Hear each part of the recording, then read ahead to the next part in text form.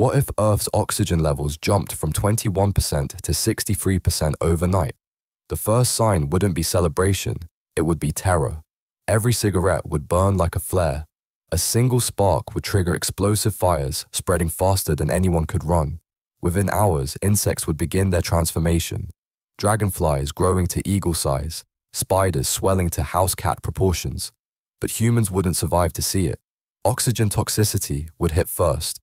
Seizures, lung damage, death within hours of breathing the supercharged air. Aircraft would fall from the sky as engines choked on the oxygen-rich mixture, too dense to function.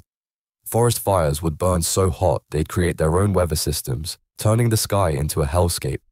Metal buildings would rust and crumble at impossible speeds as oxidation accelerated beyond control.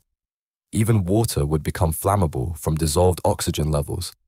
The planet would transform into an uninhabitable inferno where fire ruled everything. Paradise turned apocalypse in a single breath.